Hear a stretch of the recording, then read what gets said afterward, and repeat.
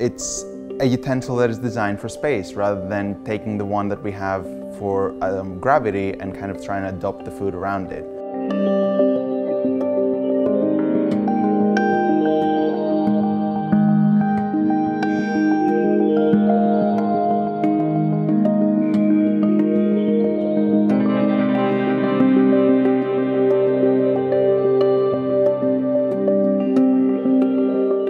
The current design is literally the same spoon that we have, it's just a little bit longer.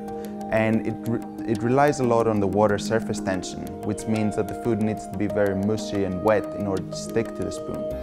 Whereas this design, imagine it's something between chopsticks and a spoon, and it allows people to pinch the food here at the end and kind of guide it to their mouth much easier, which could potentially allow for the introduction of drier food and more variety in the textures.